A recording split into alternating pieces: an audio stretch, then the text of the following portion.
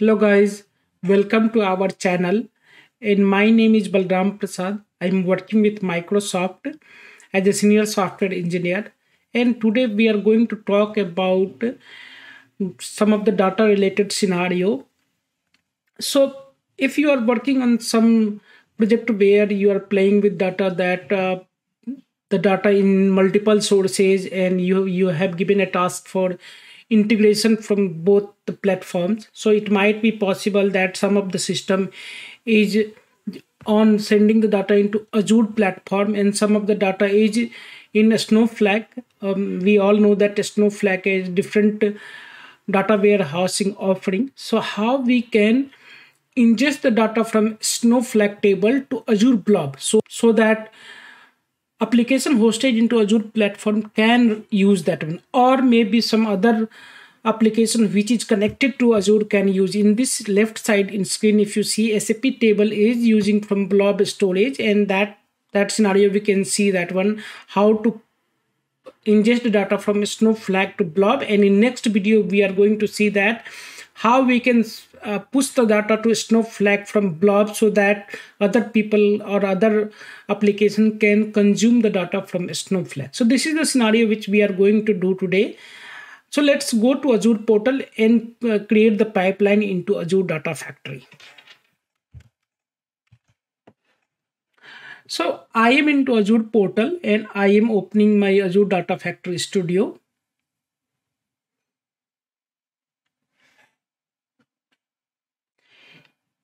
And now I'm going into manage section where I'm going to create link services.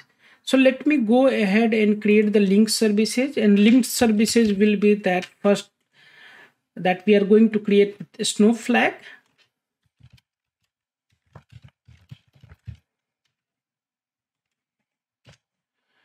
And when we create the Snowflake, then we have to provide some details. Then details can be account name and username, password, which database and warehouse, right? We have to give the details. So if you have seen our previous video where we had created a Snowflake databases instance, you know these details, but let me go ahead and pull this one from our Snowflake instance. So this is that place, the region where our Snowflake is hosted, and this is account name, and this is the database, and this is the table. And warehousing information, that which compute warehouse it is there hosted, that we can go and find that one. So all these details we can find from here. Now let's move to here. I'm going to put some details over here.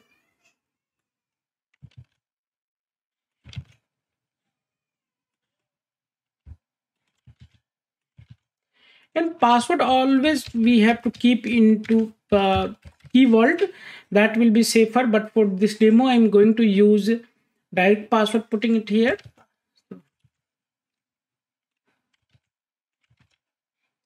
I have provided all the details. Let me create the test connection. Okay, so this connection is successful. Now I'm going to create the connection from Blob.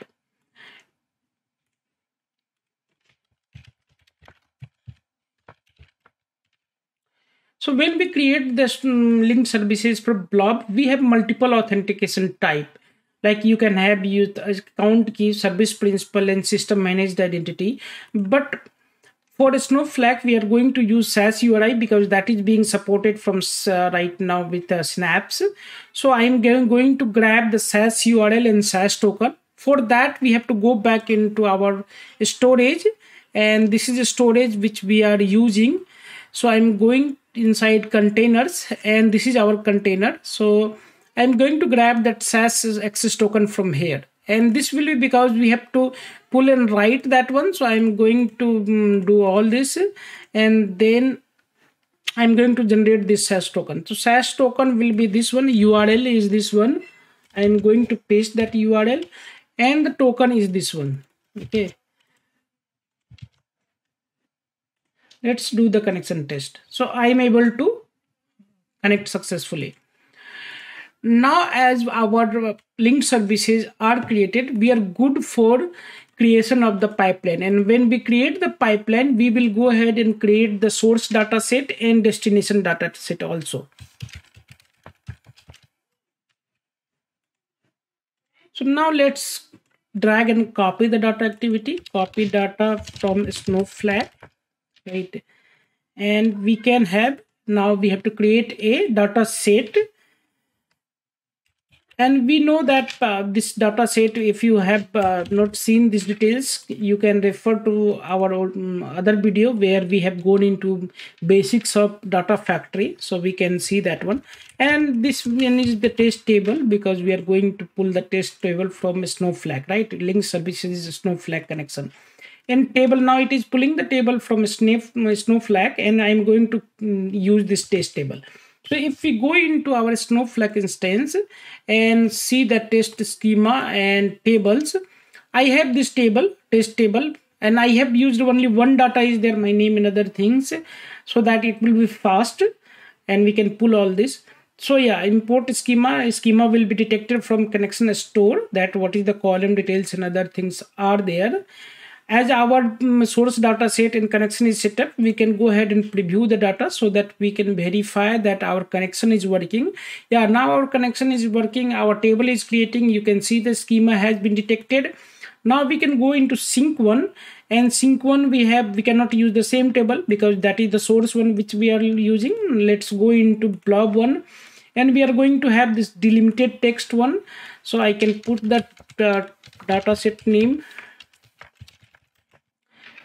And I am going to use Snowflake demo link services for blob which we created. And our container end is this ADF demo, and our directory is test directory, and we are going to have test table.csv.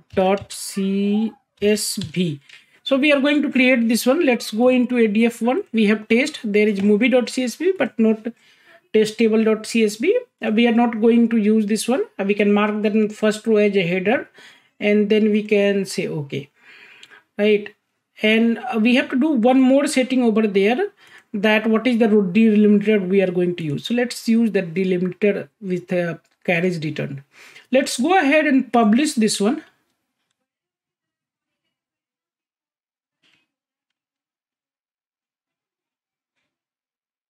Now we have published this one.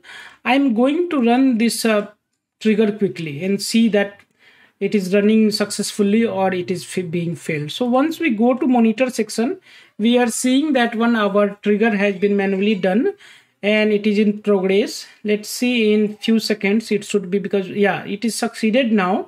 So we can go drill down a little bit more and see the details about the activity and other things. So this is that Snowflake export command is that one. Blob storage right setting is there. Delimited, what is the delimiter and other things. And how much data is written? 48 bytes is there. Row is 1. Copy is there. All this is there. Details which integration runtime is being used. And if you want to visualize that one, this is the Snowflake and connector is connecting to blob and pushing all these details, right? So this is the one row 48 byte. This is what we want to do. This is the scenario we can have that one. Let's go into this place and refresh this one. Now we can see test table. Let's go ahead and edit this one, and we see the first name is header column header, and the second is our data, so that we can see this one. Right now, if we go into our Snowflake instance, and if we go and see the details in activity section, so let's see query activity. So this is happened right now. Copy into Azure Snowflake Blob information which we given from schema. That this is that everything is done using Azure SaaS token and other thing, and it is pushed by that one. So we can see the activity into our Snowflake also, that what happened and how that copy and other things happen, and using that ODBC driver it has been used. So this is what I wanted to cover in this video. In next video we are going to do just opposite. We are going to publish the data from blob to Snowflake table. So please watch that video also. Thank you.